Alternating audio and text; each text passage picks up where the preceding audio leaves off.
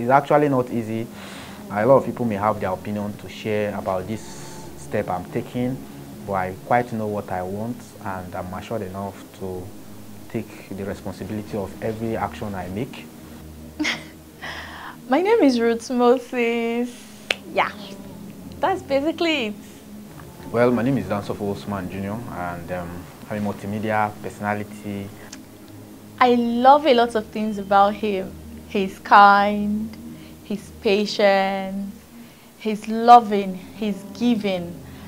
You know, most importantly, he's kind. One thing I love most in this world is a kind person. And the fact that he's not just kind to me, but everyone around him, it makes me love him so much. So yes, he's kind, patient, understanding, and giving. There are several qualities I've seen in her, and I just want to tell you maybe one or two.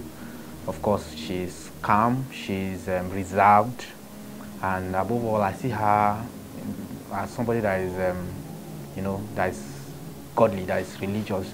So she's not this contemporary kind of ladies. She's not, you know, current ladies. There's a way they behave. You know, they call them the Gen Zs, right? But she doesn't get this attribute of the Gen Zs in her.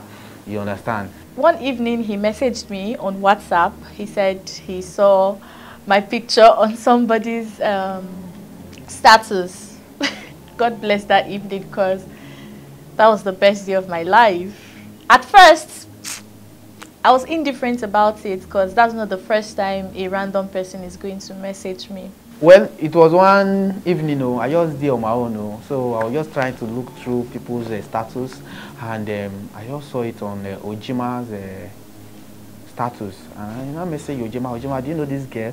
He said, it's her cousin sister or something like that, and I said, can I have her number? I don't know the exact message I sent to him that time, but we ended up, he ended up sending her number, and I got to message her on WhatsApp, and I told her my interest.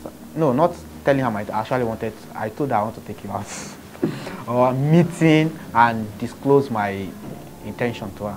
That was how we met, and we changed a lot of things together, and we thought, we had about 4 hours talking together on our first date. He was fun to talk to. We were chatting frequently, and now we're here. The rest is history. Well, it may shock you that you discover like she said, she's a Christian, I'm a Muslim, and Islam actually did not prohibit or forbid Muslims to get married to Christians. In short, they even advise that we should get married to them and make them our wives.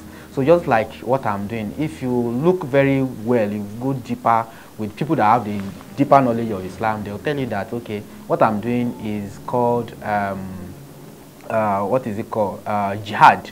And so I'm not just jumping to it. I know he's a Muslim, and he's a Muslim. He's entitled to as many wives, 4 wives even. So that's not a problem for me. The most important thing is that I've seen a man that I love. Even the Bible commands a wife to submit to her husband. So if I'm going to submit to him, religion cannot be a barrier. It's actually not easy.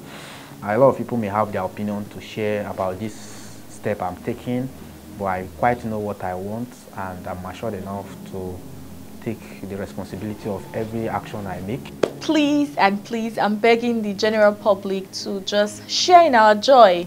There's no point, attacking us or discriminating or picking on us. This is a decision we have taken out of love. So you should respect our decision and just, be happy for us. This relationship is born out of love, and only a bitter person we hate on this relationship. I will use this opportunity to invite people to this August occasion that is going to happen in August.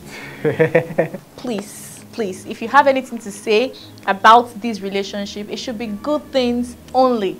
Thank you.